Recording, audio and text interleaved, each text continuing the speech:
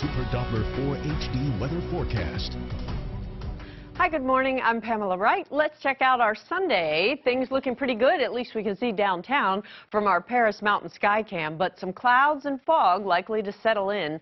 Could block our view there. All right, temperature-wise, we will be in the upper 50s through the morning, as you see, by 9 a.m. at 59 degrees. We're all starting out a few degrees warmer than yesterday, and that puts 50s all over the map. You were in the 30s yesterday morning in Franklin, so a very mild change for you there. 56 in Greenwood, 57 in Lawrence this morning. And again, clouds are part of our day. Here's the satellite and radar picture. You see them streaming in. We'll have slivers of sunshine today. Consider yourself lucky if you see some of that. And with that, temperatures would be a degree or two warmer in your area.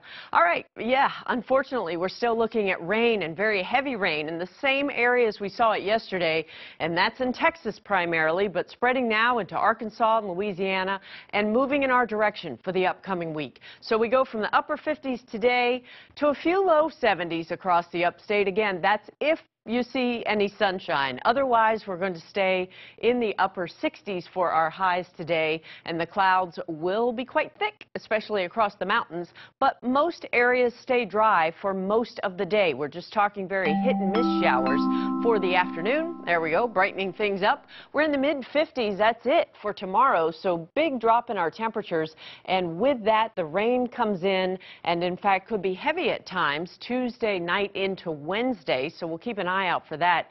Look at that cold, rainy day for us all on Monday and Tuesday, and then slowly things dry out. More rain Wednesday, but then drier days for the end of October. All right, see you later.